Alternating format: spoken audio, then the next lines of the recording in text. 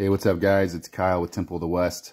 I just wanted to go through real quick for those of you who aren't familiar with metal miniatures, kind of what to expect and how to, like the tools you need and what to do to assemble. So real quick, I've got kind of this latest pack all set out here. This is exactly how you'll receive it. I wanted to go over some things on metal miniatures that I don't want you to think are wrong or anything when you receive them. So first off, a couple things you might notice is that some of the weapons will have like this little tag hanging off here. I don't want you thinking that that's like a miscast or anything like that. All that is just a vent.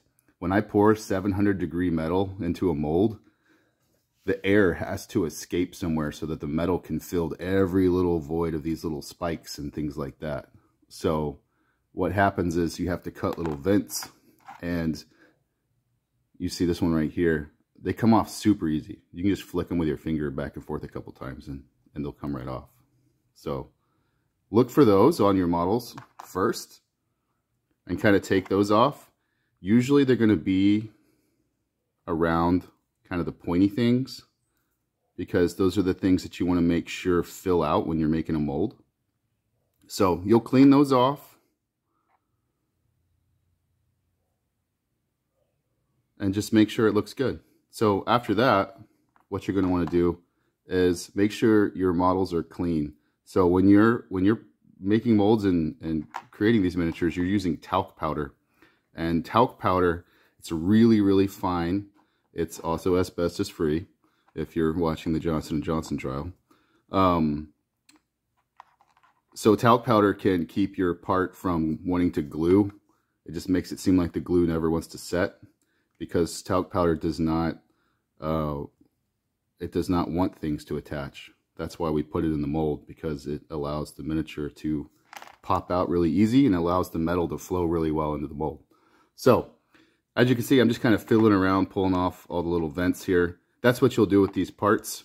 In this kit, you got 4 black paladins, which for hero scapers, it's Ebon armor.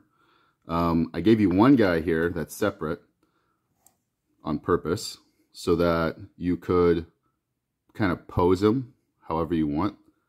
And the one I put together, I kind of put his right foot forward like that. It gave him a pretty cool looking pose.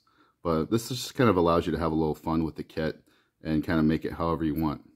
Now, people have been asking about assembly. You can pin them together if you want. I don't know, how hard you guys are on your miniatures. I'm pretty easy on mine, but I also have a ton of metal miniatures, so I kind of know how to be with them. They're obviously not as Gumby, and you can't throw them across the room like you could a HeroScape miniature, but these are the 2 glues that I recommend. I always use one of these. Now, I'll say, I used to be this guy, and then I went to this guy over here. But I've been having problems with consistency in the formula of the Gorilla Glue. It seems like a lot of the times it's more gel than it is the actual glue, and I can't ever get the part to set sometimes. And then sometimes it's a great batch. But this stuff right here works every time. Now, it grabs pretty quick, and you need to get your part kind of right where you want it. But I haven't had problems with the formula on this one. Other tools you'll want if you're messing with metal miniatures and haven't done it before, you're going to want a pair of just kind of hobby snips, because you might need to, look at the bottom of the miniature and the way we clip them off the sprue. You might need to clip it a little bit there to get it nice and flat. And when I say sprue, they literally are on this when it comes out of the mold. These guys are all attached like this, and we clip them off. And we try to get it as flat as possible, but if it's not perfect, it's normal for you to have to shave a little bit. The next thing to have is a nice, not super sharp, but get one of your like worn out X-Acto knives, because those are better for metal, because you can just kind of push and shave into your finger, and you're not going to cut your finger. And that's just good for just anywhere where you feel like a part's not sitting perfectly flat and things like that. You can just give it a little quick shave with this. Or if you have a vent, like this vent on this toe, now this one's probably just going to pull right off. Yeah, but if you have other ones that you feel like are trickier, like on this horn right here, you just give it kind of a quick little swipe like that. And that's why I say not to use a super sharp one, because you're not trying to dig into the metal. You're just trying to usually ease it or release something like this little vent right here. So those just come off super easy, and then they clean up nice, and these guys are ready to go. So I always just kind of, the last thing you want to do is start priming your model, and then you realize, oh no, I left a vent on there.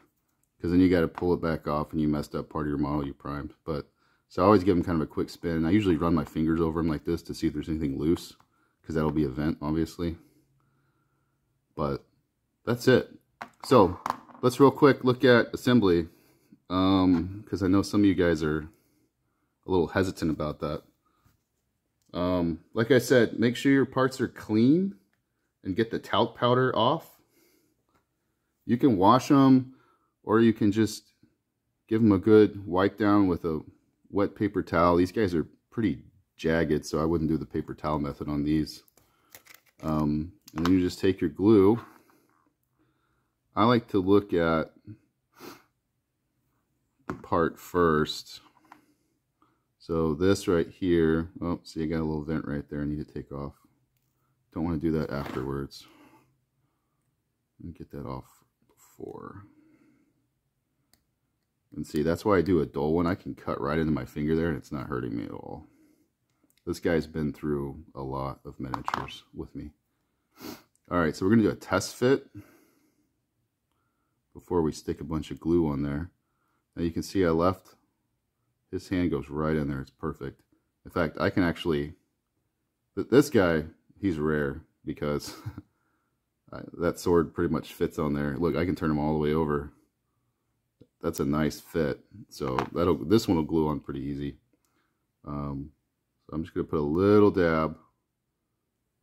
And in the course of building this whole set, probably going to glue your fingers together at least once. That's okay. I still do it.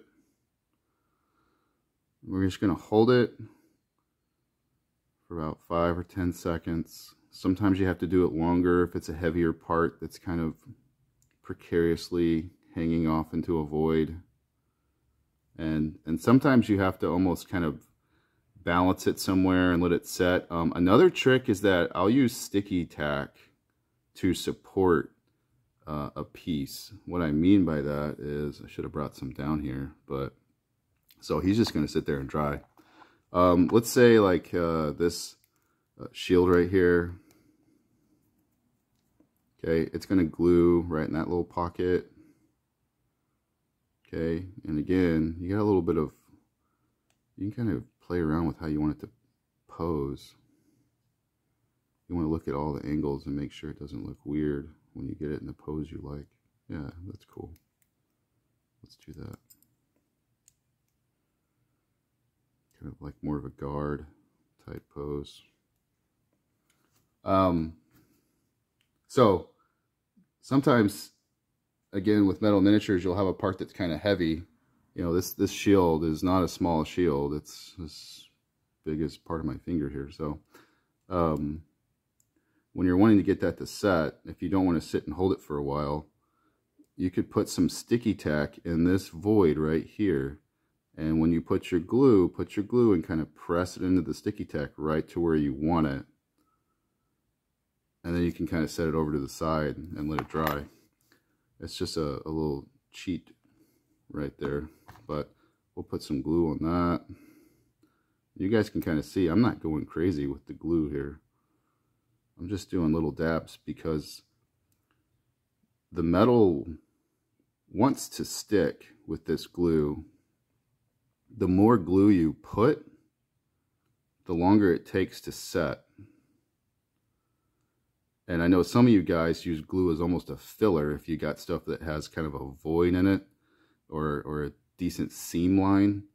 And that's sort of a painter's trick too. And that would be actually better for the gel glue to kind of build it up a little bit, push the part in there, and it fills the seam out. And then when you go to prime it, you can't even hardly tell there's a line in there. All right, so I've been holding it for, I don't know, 5 or 10 seconds. Oh, I just pushed it with my thumb. I've been doing this for almost 20 years, and you can see I still goof it every once in a while.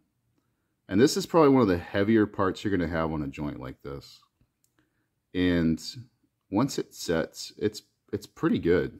It's pretty good. And it's not obviously fully dry yet, but I'm going to let this obviously set. Some of you guys might want to pen these heavier parts. Penning is where you take a very, very small hand-driven, it's called a pen vise, and it's little teeny tiny drill bits. And then what you'll do is you'll take a little piece of paper clip or something like that, and you'll cut it, and you'll insert one piece into the part, and so you'll drill a hole in the part, and you'll drill a hole in the mini, and you'll put the paper clip in one part, glue it in there, and then you'll glue it into the mini. And what that does is it gives you almost like a mortise and tenon type joint there. It's a very solid joint is what it is. So let's look at this guy here. And again, I'm not trying to make this the longest video in the world. Whoop, hit my camera. But I wanted to be thorough for the guys that have never done this before. I'm just going to kind of fill the little base up there. And let's I already did one kind of straight on like that. So I'm going to just, it's amazing if you just change the angle a little bit, it'll make it look like an entirely different sculpt. So this is one that would be easy to pin if you wanted to. You could just go straight up the middle of the torso there, but I'll just let him sit. These guys are nice because a lot of them just stand up already. I say that, and the second one I pick up doesn't do it.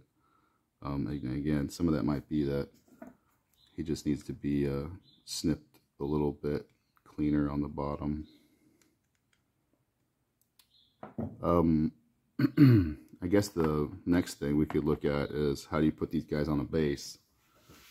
Well, kind of the similar concepts. You can drill and pen it,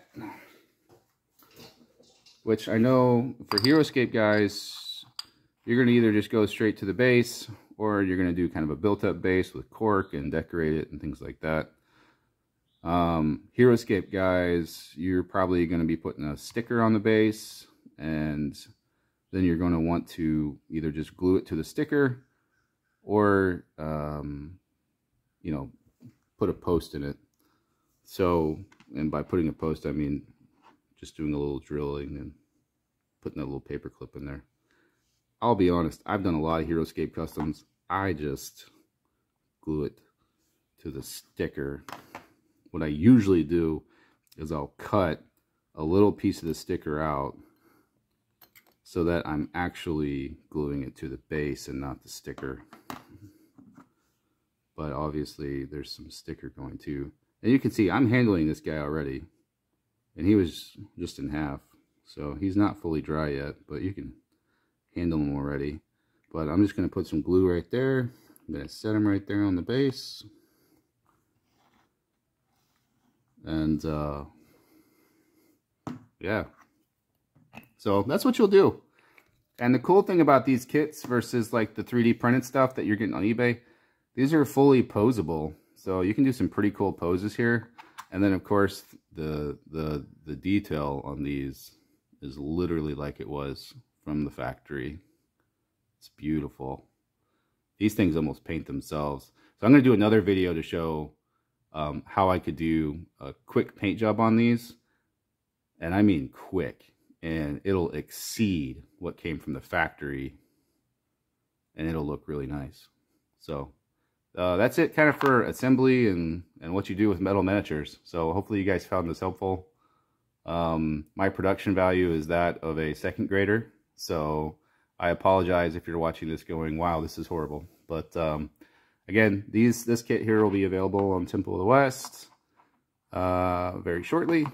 By the time you're watching this, it might already be up, but www.templewest.co, not .com, .co. Thanks, guys.